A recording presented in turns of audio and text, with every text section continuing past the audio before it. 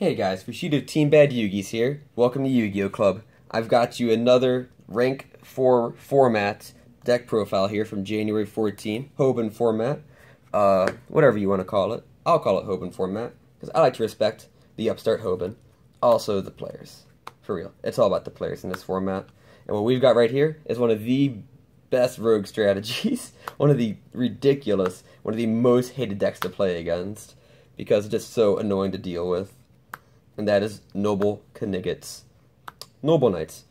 3 Madrat, 3 Boars, 2 Gawain, 1 Dristan. Now this is, I believe, Justin Wilson's list from the Seattle, Washington regional from March 8th. This is literally 1 card different. Oh yeah, 1 Gualachad. And then we, of course, have 2 Veilers. And then, of course, Thunder King himself. Yeah, this is a good list, in my opinion. This is, in my opinion, like the best list that was out at the time.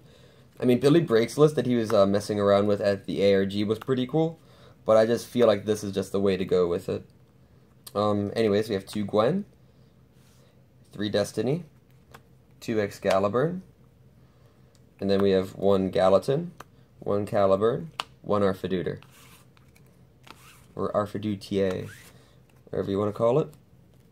Anyways, triple upstart, and then we have double duality, 1 Rhoda, 1 Book of Moon. That's the difference. He played 3 Fiendish. I go for 2 Fiendish and 1 Book, because I don't like the back row clogging up. I like being able to resolve a good mid-drop play late game and being able to fill it up rather than having fizzled Fiendish chains in the way. And I think Book of Moon is just as strong in this format. 2 Lance and 3 MST. And then for the traps, very low trap count. 2 Fiendish, and Bottomless, Torrential, and Warning. Moving on quickly here to the extra deck. We have 2 Artorigius the King. We have 2 Knights of Artorigius. Don't look at that. Then we have Volcasaurus, Constellar Omega, Blade Armor Ninja, Photon Pappy. Don't forget, it's a warrior, so you can equip these guys with the Noble Knight spells. 1 Honor Arc, same with Excalibur, and Paladinamo, Steel Swarm Roach, Exiton, Dweller, and Cowboy. Which is one time I've actually summoned this guy in attack position, because I was able to buff his attack by 1,000. Ha ha ha ha. It was hilarious. Anyways, that's it for the deck. What are some of you guys' favorite decks? Because there are just so many playable decks in this format.